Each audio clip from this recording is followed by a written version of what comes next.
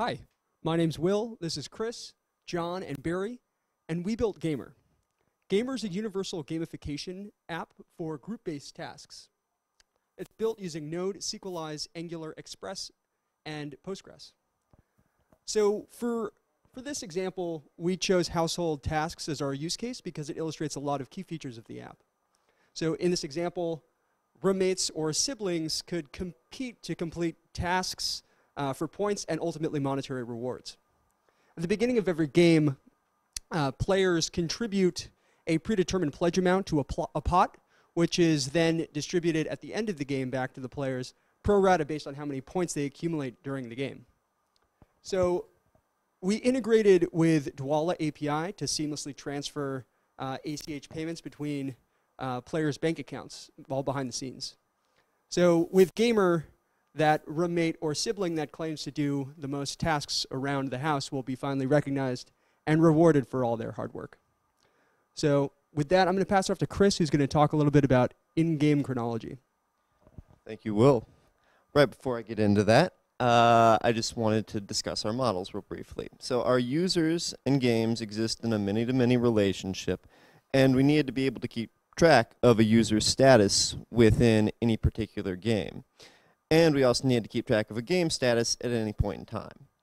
So to illustrate this, when you as a user create a game and invite your friends, they will all have a status of invited.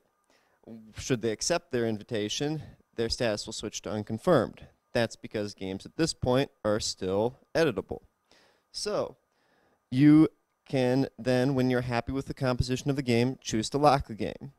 Players will then be asked to confirm their participation in the game, and that will serve as their contract.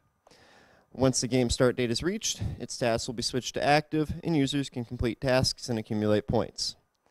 Upon completion of the game, users will receive an email totaling up who owes who how much. For more on what's going on in the background here, I'll hand it to John. Thanks, Chris. So once all the players accept the invitations and the commissioner locks the game, two background jobs are created.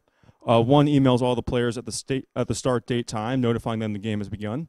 And the second emails all the players at the end date time with the resolution details, as you can see behind me. To do this, we use crons and an NPM module called node schedule.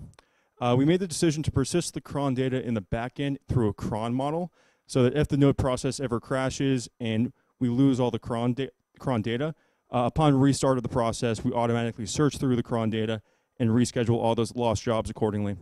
We also bifurcated our backend into a cluster of node server processes and a worker process that does all the scheduling work. This makes our app a little bit faster and a little bit more stable. And if our worker process ever crashes, we can still handle client requests without any issue. We also built a real-time messaging service in our app, setting up each game as essentially its own chat room.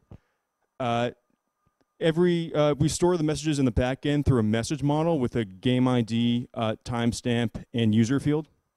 And this allows our players to kind of communicate in a fun and engaging way throughout the edit and gameplay phase. And for more on the dashboard, here's Barry. Thanks, John. So as you can see, on the user's dashboard, every game in which a user is an active participant is displayed with two charts that we created using Angular and VD3. The first chart is a pie chart that shows the breakdown of the total points earned in the game thus far by the player who earned them, and the second chart shows how much money above or below the initial pledge the player would receive if the game ended with the current point distribution. On the dashboard, we also allow users to accept invitations to draft games and to confirm their participation in games. I also want to talk a little bit about our newsfeed directives, which are two custom directives that we built to display events that have happened in the game or events connected to a particular task in a game. In order to populate these and to also keep track of how the game progresses, we had to come up with a model that unified the user entity, the game entity, and the task entity, including its points attribute. We did so and included a timestamp with the event model that then we can use to both populate the directive and to keep track of who earns points when in a game. This has been Gamr. Thanks for your time today, and you can check us out at gamr.life.